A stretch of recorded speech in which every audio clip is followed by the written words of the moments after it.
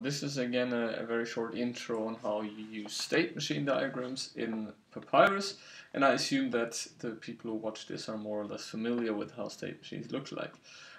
Also, this will be on a rather high level, so I won't go into the details of, for example, specifying constraints and guards for different transitions and other more advanced syntax elements.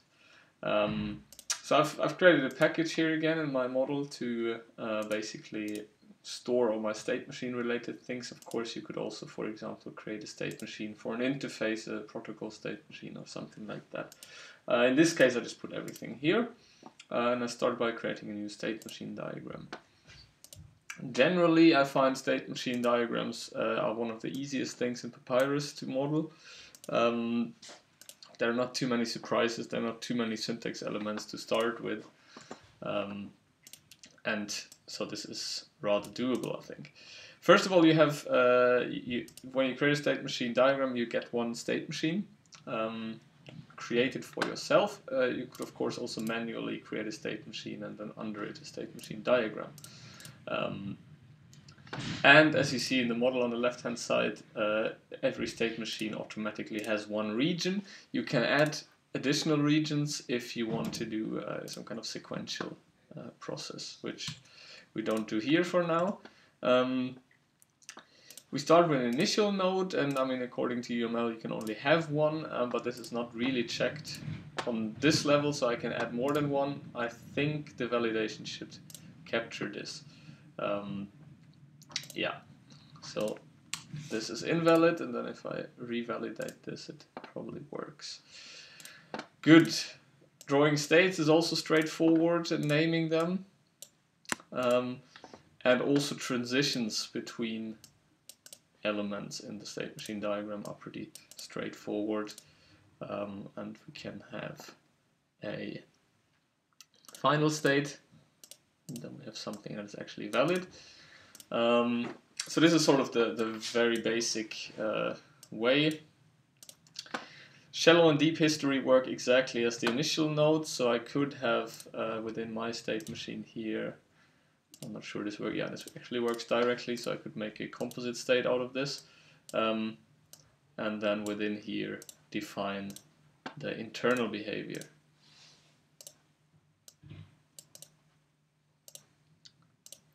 Similarly, you can have regions in a composite state, so I could say I want a state that has two regions where we have some kind of parallel behavior.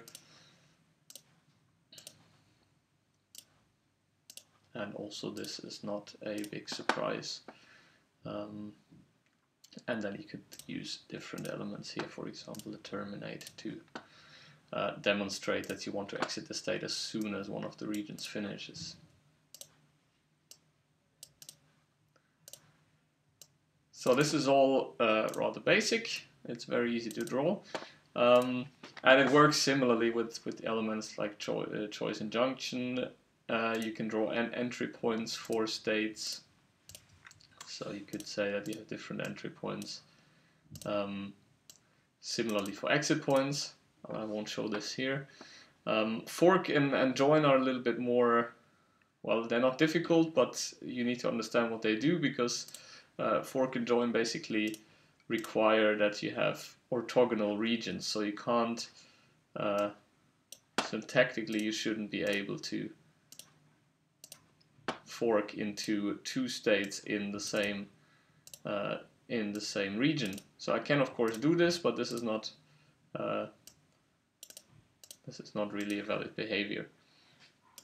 So maybe this is captured by my validation. No, it's not. Well, so you can draw it. It's syntactically wrong, but this is how it works. So ideally, the fork, of course, should go into different regions. So, for example, I could have my fork here, basically showing that I enter the two regions.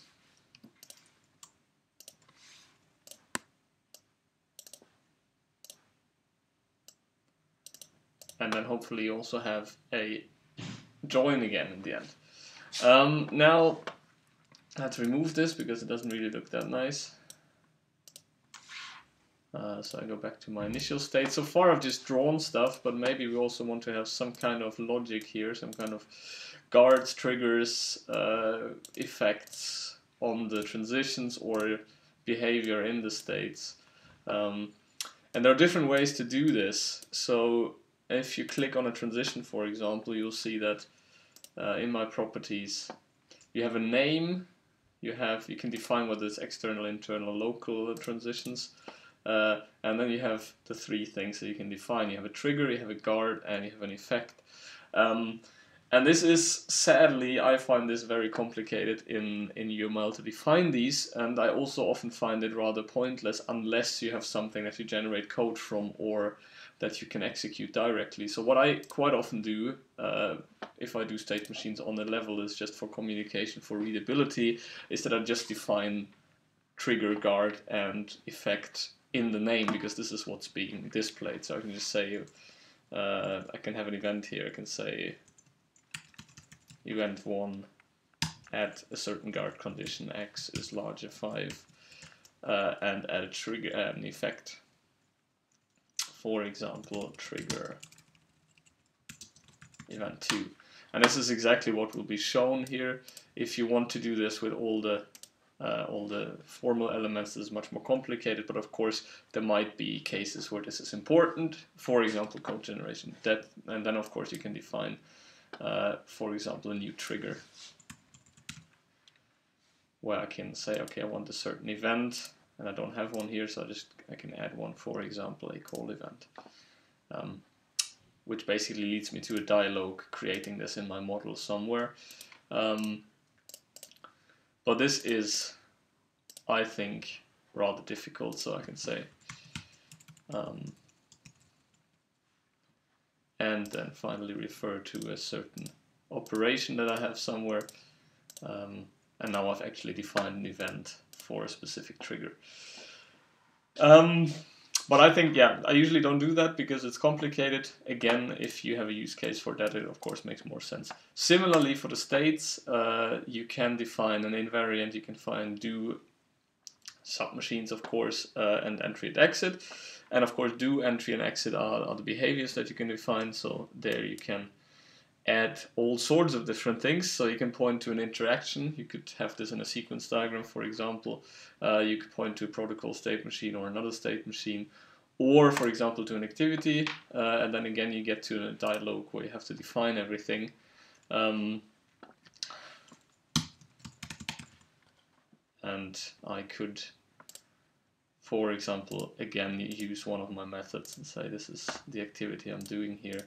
But what's being displayed is again the name, so you could give them, you could just more or less define in prose what is happening here.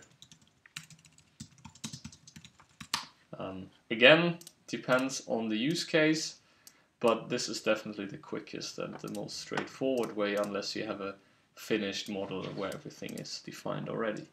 And this is about as much as I will talk about these diagrams here. But as I said, I think they're pretty easy to sketch, pretty quick to sketch, unless you make them very complex with a lot of nested submachines and or orthogonal regions or so.